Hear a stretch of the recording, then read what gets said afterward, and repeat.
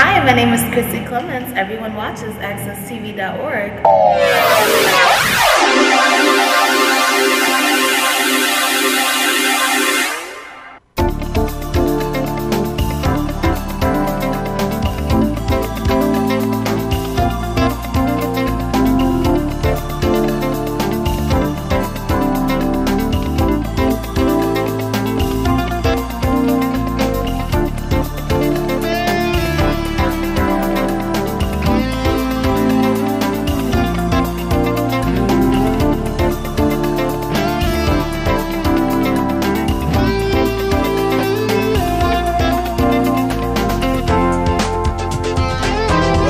Another series of Education 1.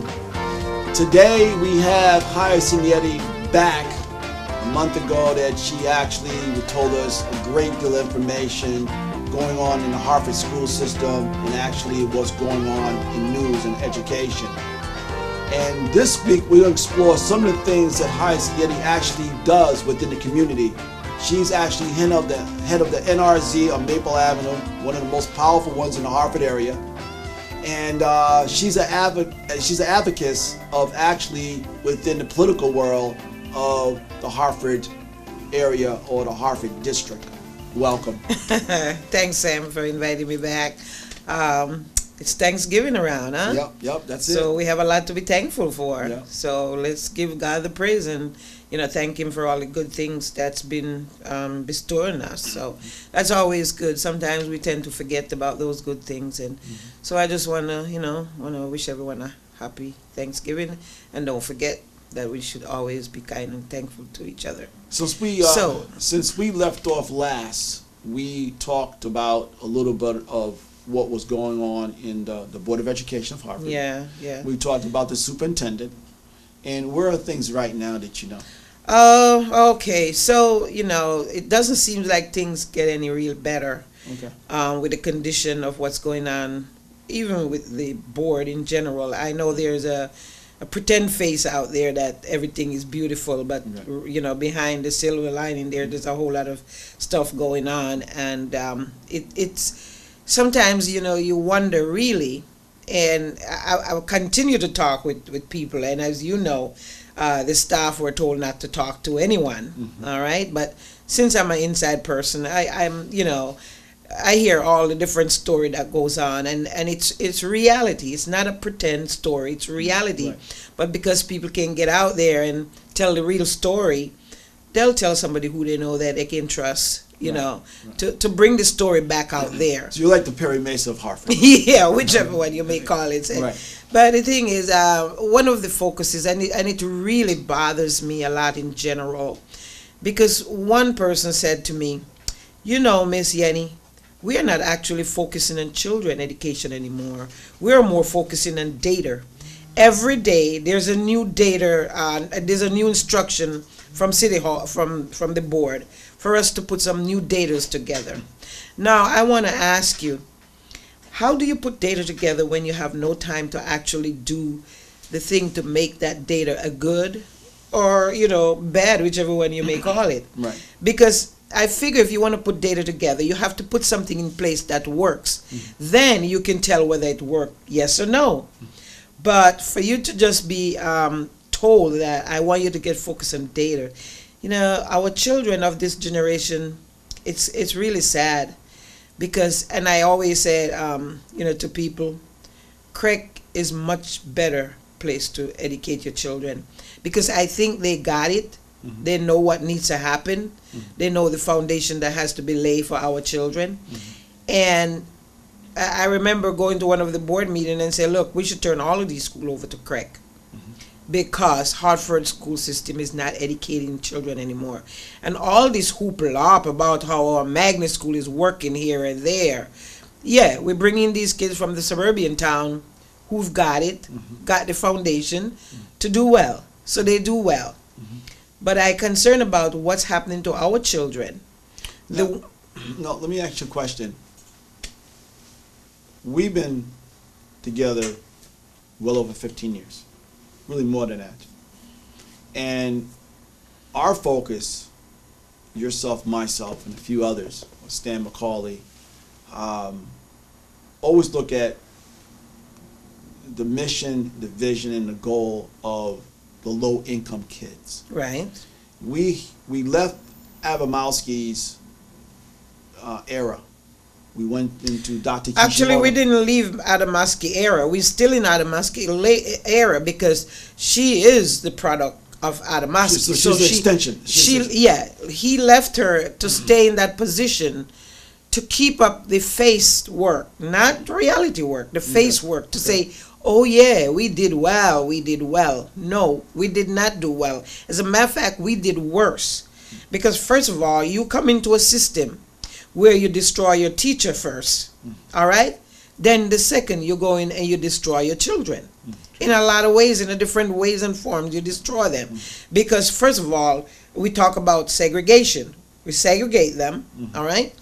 And the point of Chef versus O'Neill was to desegregate children, all right? Bring in the suburban kids, and everything will be fine. That's not how I see education. I feel education should be provided in quality.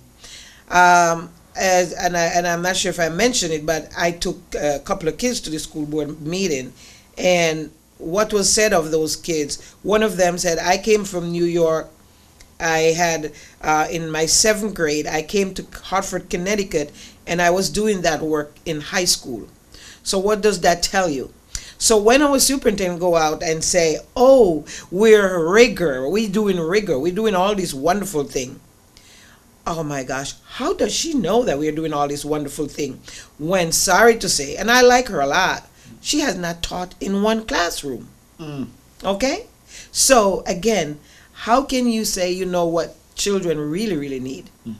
Okay? And how do you really say you can educate children when you're not even listening to your teachers? I read some stuff in the Hartford Current that the Board of Education and the superintendent right now are sparring.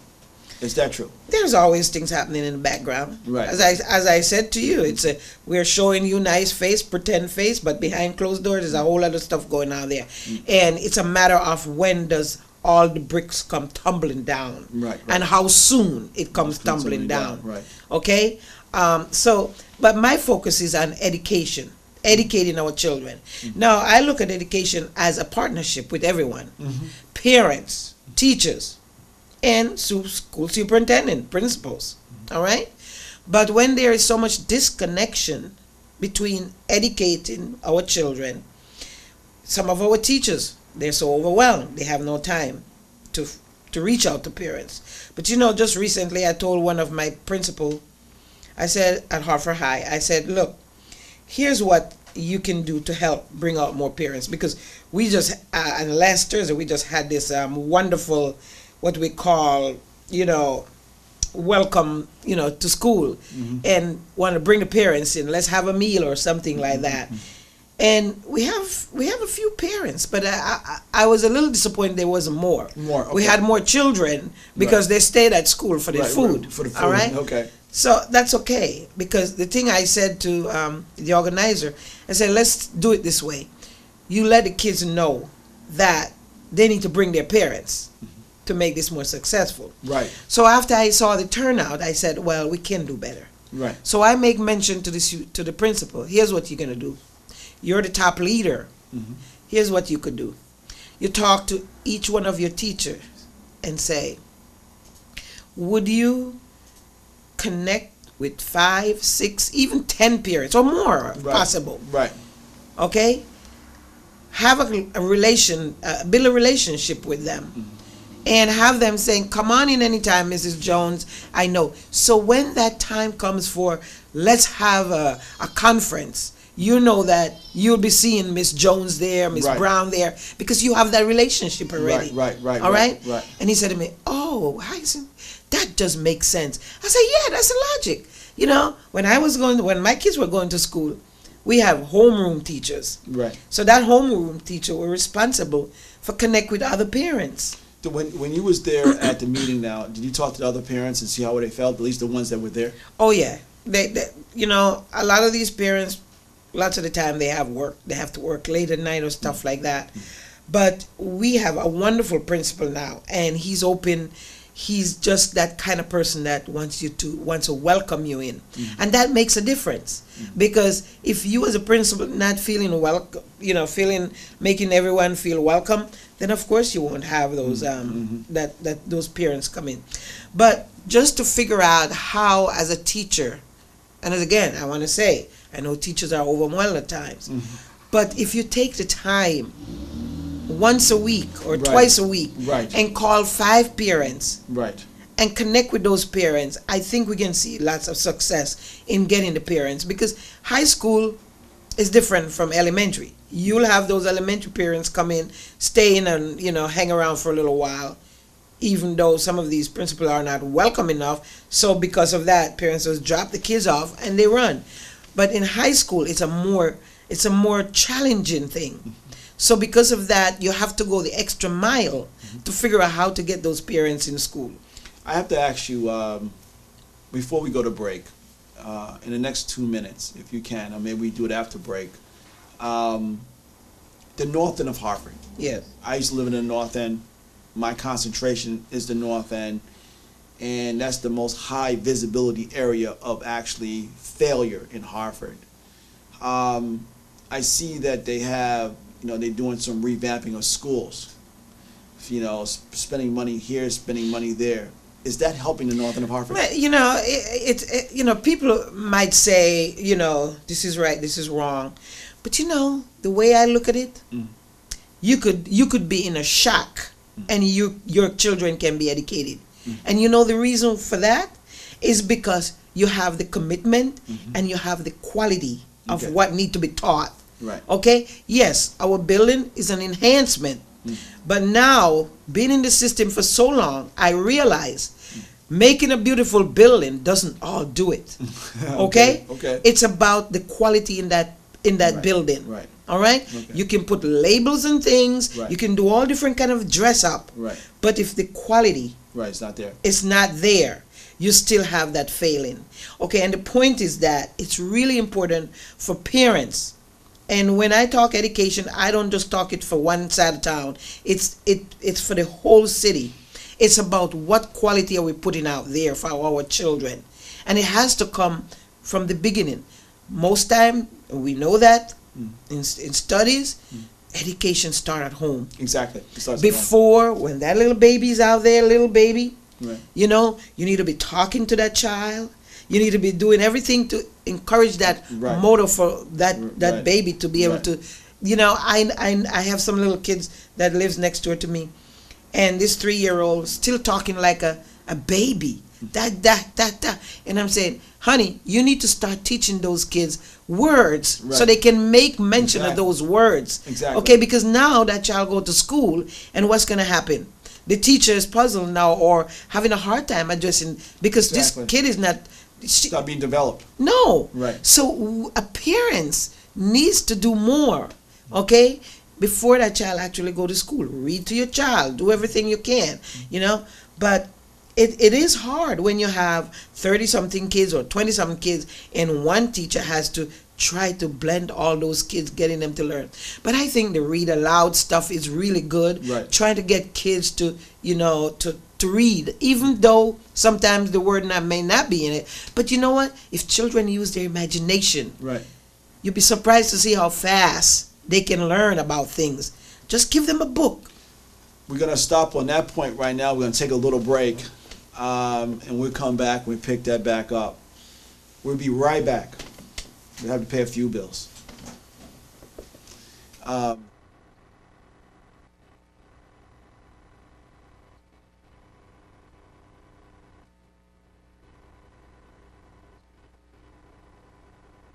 How do you judge a law firm's success? Cases won, money made, or what the firm does in the community? At Dressler Strickland, we know that success is just the beginning. The true measure of success is what you do with it. For 33 years, we've used our success to help our neighbors and our community. 24/7, 11/22. Whenever you need us, we'll be there. Dressler Strickland, building communities one case at a time. First we read, then Coco Key. What time is it? Time to read! It's always time to read. Make Education and Hartford Public Schools declare reading a team sport and award a fun-soaked celebration at Cocoa Key Water Resort to the school with the most books read. Your achievement level is displayed by Make Education Time to Read wristbands. Motivate, stimulate, educate. Make Education makes it fun.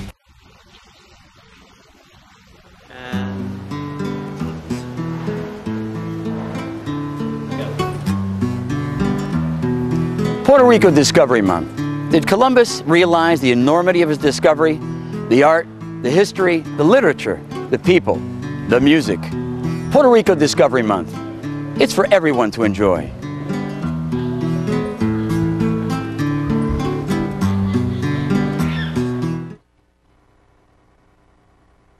Welcome back to Education One. We have a real powerful mover and shaker with me today. Her name is Hyacinth Yennie. She's an activist. She's head of the NRZ in Maple Avenue. She's an educator, and I've been knowing this woman for a ton of years, and she's a breath of information.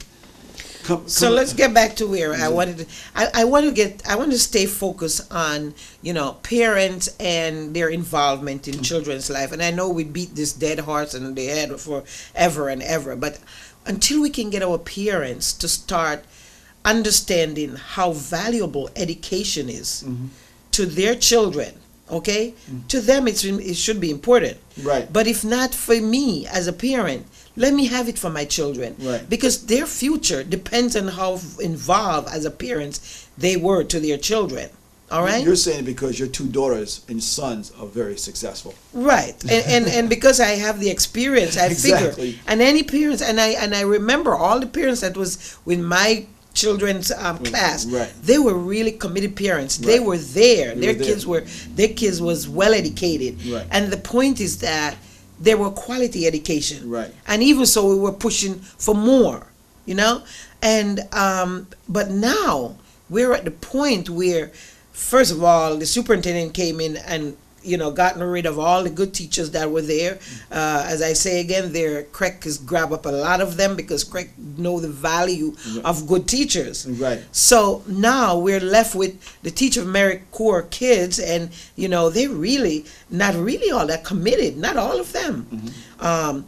You know, so you have these teachers who are teaching, some of them, that saying, okay, I just want to do my year and two and I'm gone because, you know, I have to put this beautiful thing on my resume that I teach in urban setting. Right. All right. But the point is, when you look at the quality of the education that's been put out there, and again, we've gone to the school board and we've said, look, we need to see more rigor within our school setting. Right. All right, and let's start it from kindergarten. All right, and if we can start it there and get the focus on teaching, let's go back to comprehension. You know, let's go back to really educating children. Let me ask you this. Now, in the last, say, 10 years, maybe less than that, say 5 years, how many teachers have we lost in Hartford? Oh, we've lost probably, I would say, like 70% of the good teachers. So they're gone. And they got they're laid gone. off, They're gone. They're Yeah. gone somewhere else or gone to crack. Because you know what? And most of the time when they leave, they're saying, "Well, here's what's going on." The superintendent is telling principals to devaluate teachers. You know, evaluation, make them look bad if they're not willing to just go. Right. And this is not a joke. This is reality. Right. All right. And a lot of these good teachers were pushed right out the system. Right. Because they didn't want to be devaluated as they're not good or stuff like that. So before that happens, they decide, well, you know what? I won't fight with these people because, you know, they don't appreciate me. Right. Right. All right? Right. Right. But who is the one that's getting hurt at the end of the day? Our children. Okay? Because poor that Mrs. Brown that used to be so committed to our children, all she needed was that the resource to do her job, Right. but the resource was not there. Okay? And she tried to do the best she can with what she got. And yet, she decided, well, you know, if I have to go through all this aggravation and somebody else need me out there that will appreciate me, let me go there. Well, you know what the puzzling part about it is we was grandfathered in by Arnie Duncan, and Connecticut was failing for the last 4 years now since Barack got back in.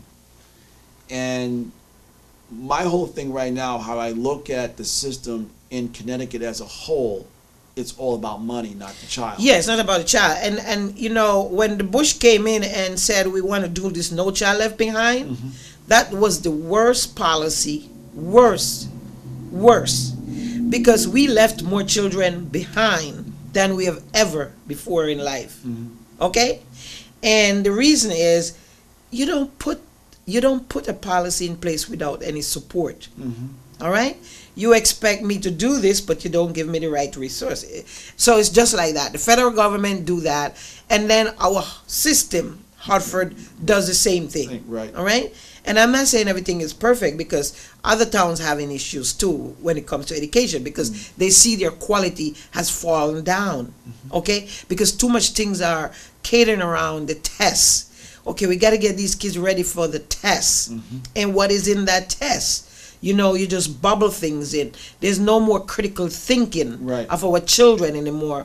We have this computer age, and all we do is get on the computer and da-da-da. We don't have thinking kids anymore. Okay? All they ever think about is my computer. Can give it to me quick.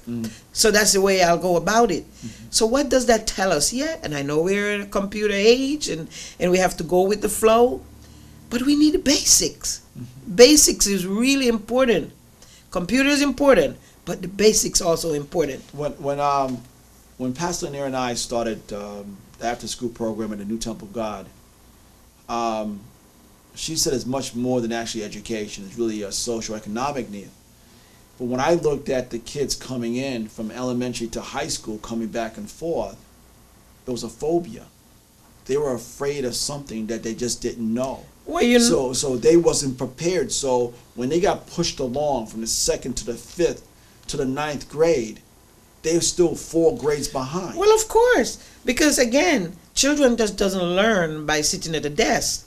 You know, there is that social development. There is all different kind of a development for a child, so that child can learn.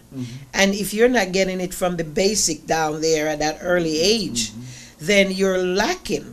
So when you get to that kindergarten, okay, you don't know what to do. Now, Mrs. Brown, the teacher, has to get on her hands and knees and try to get every little Johnny or little Janie to know this and know that. All right? And they do not give that teacher the time to concentrate on these little children that needs that work. So because of that, they have to be rushing through everything. All right? And if little Janie did come in and didn't know that little ABC or know the coloring and all those kind of things, sorry, you don't have enough time.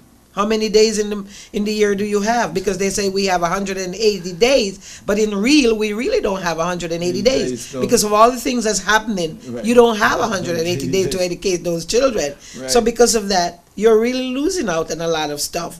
So it's really important for parents to understand how important it is to start molding their children from early.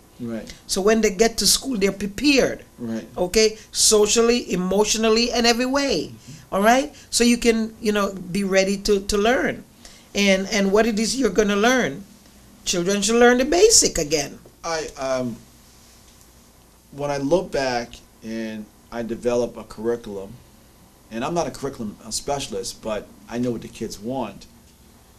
I try to take what they really like into a science, into financial literacy, because most kids I look at are dirt poor. I mean, when I grew up with the nuns and the priests, with St. Augustine's in the Bronx. Then I came and went to, St. Augustine's, Northwest Catholic, and I hung out at Kingswood and different schools, and I went to Howard and Morgan. And I centered myself around, I played basketball, I played sports, but I also hung around with teachers that also was actually, how do you actually make money, or how do you develop a business plan? And we have a lot of financial literacy programs out there like High School Inc. And I'm gonna call it what it is, because the guy left Windsor and came to Hartford about 3 years ago. But I looked at some of the stuff that this particular school is doing, and there's a bank outside of it to teach them, but it's not really teaching anything. Well, this is exactly what I said about. It's crazy. This is what I'm saying. It's just waste of time and money. You put the label in these things, but doesn't mean anything. It doesn't. Okay, it's just like we have the nursing academy, law academy. What does all that mean? Right. Green technology, and I'm saying, well, when are we going to do something about those kids? Right. Children need to be well rounded, Right. and they can be Right. if teachers have the time to get all these things in place. Right. Because, and not only teacher, parents can take their kids to the library. They can take them to the science museum. They can take them to different places to see other things. And I don't care how poor you are. Trust me, I was poor. Okay, I was rich in love, but I didn't have money throwing out there that Exactly. I could, go big places and do all that. But I still make sure that my children's life is going to be different from mine. Exactly. So I'm praying and I'm hoping that our parents can start thinking that way.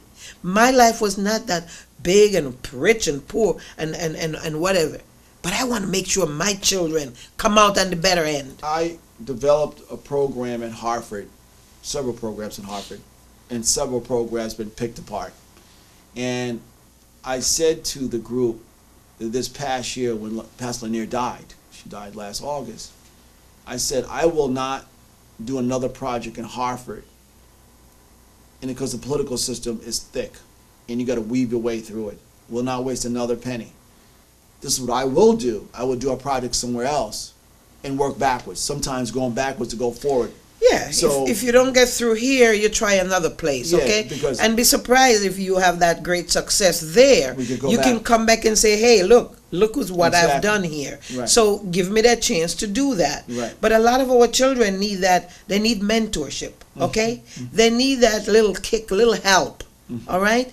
And if they can get that, since they don't perhaps have a stable home life, it's really important for us to take that, challenge and kind of mentor some of these kids. Right. Encourage them to do the right thing. Let them see that, life can get better for them if they do the right thing. I think that, to put a conclusion almost to this program, because we're actually running out of time a little bit, and I've been bringing this up to everyone, I like to do a forum. And I know that's a huge project. Well, that's something you have to plan. Yeah, that's what is the focus? Right, Yeah. that's a huge problem. But if we can actually do something as the focus or the mission as parents, and it's always going to be around education with both of us. You know that already. But Hartford has not done nothing that I know of since I've been living or stayed in Hartford or even worked in Hartford. And something is really lacking, because if we're spending anywhere between $15,000 and $16,000 per child, and there's X number of children in Hartford, and we have a PTO or PTA, and it's not as strong as it's supposed to be, and you've been to these meetings, I mean, more so than I stopped going. How can we actually take, because it starts at home. It always starts at home. How can we take the parents or the young parents, because at Hartford High, they have a daycare. And I learned that about 5 years ago. I never knew they had a daycare like this. And they have kids going to school. And it's a unique project or unique program within the Hartford school system.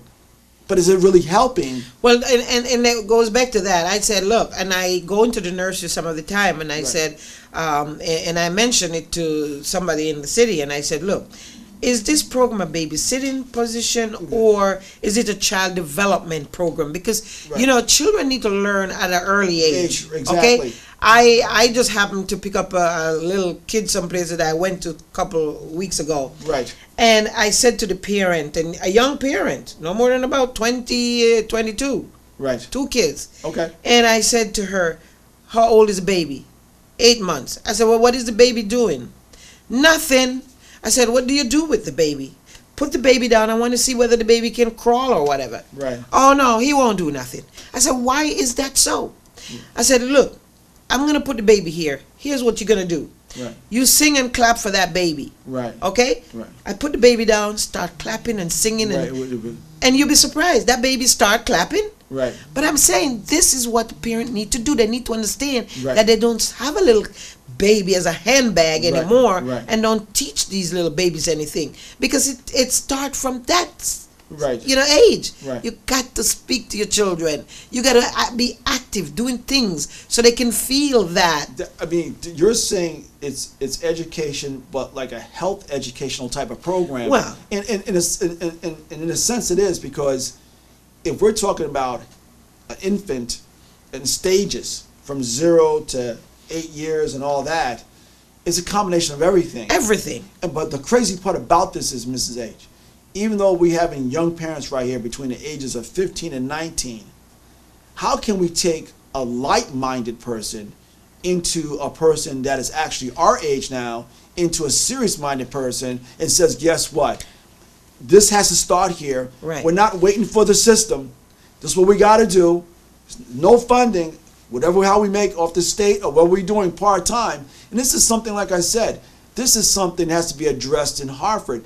It's a huge project to put on as a pilot or actually a forum, but it has to be done. Well, there's a lot of, right now, there's a lot of attempt to do parent university, parent this and parent that. Right. But the thing is that everybody's trying to do their own little thing. Exactly. And there's so much disconnect. Right. So what needs to happen is we need to figure out how to put it all together. We can bring all those people together right. and say, hey, how are we doing this? Okay, we're training parents. What kind of training is it that we're training parents? We got to empower parents to feel that power, that knowing that I have my daughter or my son and I want more. I want better. I want my children to be good. I want them to have, good profession. I want them to have paid jobs when they become adults or stuff like that. Right. We have to have that same vision. Right. Okay? It's not about, well, it's my little piece of pie over here and I'm getting this money, so let me bring the parents in and say I'm training. Right. Indeed, what kind of training is it? That's another deed, okay? Right. And that's why sometimes I kind of step back from some of these groups, because I know it's all about what they make for themselves. It's not really about how am I empowering parents. Because sometimes they really don't want the person who is in power to tell these parents about empowerment. Right. Okay? So sometimes I have an issue with that. Right. We have 30 seconds left. What would you like to say to the viewers? Well, I'm hoping that viewers understand that education is wide, it's a big thing, and it takes more than just that one individual to educate a child, So reaching out to more and more people to help to make his or her child become that productive citizen of this world, that's what needs to happen. But you as an individual parents need to find ways and means to find out how I can be empowered, okay, to make those kind of change for your children, all right? And I'm here to help anyone who needs that help, because since I have the experience, right? I think, I know you do. But again, I put it out there. Right. It's okay if anyone wants to take the challenge. But the point is, I like to make parents feel empowered. I like to open doors so people can get in and see what's opportunities there for them. And that's what I will continue to do. We're gonna be doing some things next year. We're gonna bring you back. We brought you back twice this year. Next year we'll probably bring you back anywhere between January and February. There's some new projects and some initiatives that MC Square is doing around in the Hartford area, and we're gonna go from there. I'd like to thank the viewers in the last several weeks of tuning in. You made this show possible for us, and we're gonna see you next week on Education One. My name is Sam Cephas, host of Education One. I'll see you on the internet. Have a blessed day. Bye-bye.